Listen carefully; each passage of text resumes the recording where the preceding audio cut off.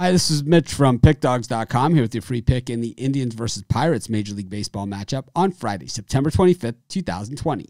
PickDawgz.com is our website. We've got free picks in every game, every day, so be sure to stop by and check it out. And, of course, here on YouTube, we do more free pick videos than anyone, so be sure to subscribe to our YouTube channel. But let's get to this one between the Indians and the Pirates. We got Carlos Carrasco on the mound up against Mitch Keller for the Pirates. And, you know, the Pirates have had a miserable season. Meanwhile, the Indians, well, they're thinking that they got a shot to win the American League Central after, you know, kind of an up and down season that's been all season long with the Twins, the White Sox, and the Indians basically trading places. And, you know, the Indians have won the last 4 meetings between these two teams, but the Pirates, oh, man, they're one of those thorn-in-the-side teams that really seem to get it done when you least expect them to get done. And when it looks like it's going to be a wipeout going the other way, that's their 19 wins on the season are those. And, you know, they're 4-1 in their last 5 games in Cleveland.